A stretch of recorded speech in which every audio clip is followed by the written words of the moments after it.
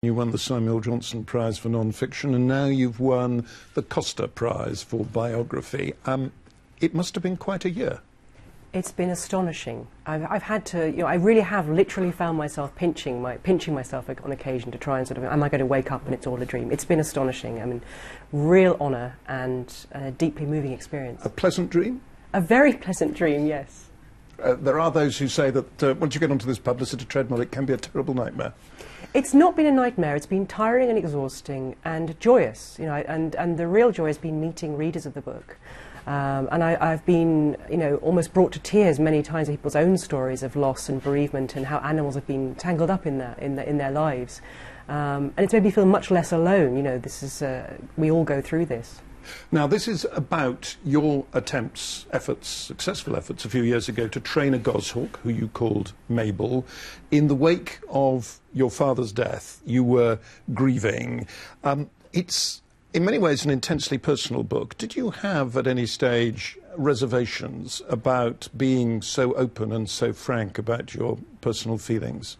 That's a fascinating question. When I first started writing it, I without realising it, was sort of trying to be a little bit less honest and a little less open than I was in the finished book.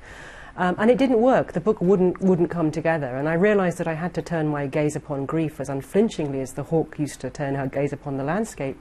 And only then, when I was true to how it felt, did the book start. It's a very vivid account of what you went through, and you and Mabel. Were you taking notes at the time, or is this all reconstructed from memory? Both, really. I did keep a diary. I started writing after my father died as a way of kind of stitching the world back together again, and then that world had a hawk in it. But I didn't use those notes as much as I'd thought. I think when you've lost someone close to you, something weird happens to your memory. Your powers of recall become crystalline. And I can remember pretty much every moment of that time with Mabel as if it's in front of me. It was a really transporting experience writing the book, and sometimes quite a difficult one, going back to those times and the person I was. But the book in the end, I think, was a kind of a settling down, a goodbye to my father and to that time.